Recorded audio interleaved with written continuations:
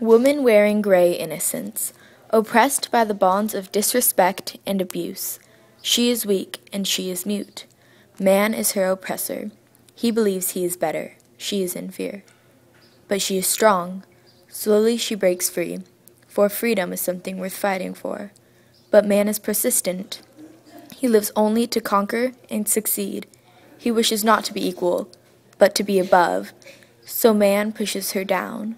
She is hurt and she is alone, but she has only grown stronger through the pain. And as she breaks free of her chains, the oppression is sneaking up on him.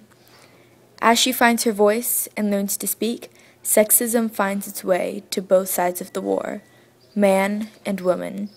They must now work together. The attention a woman could only get through flirtation can now be won through intelligence and achievement, and the things men could simply do and get away with will never again go unpunished. Men and women, they are now the only thing that hold each other back, men and women.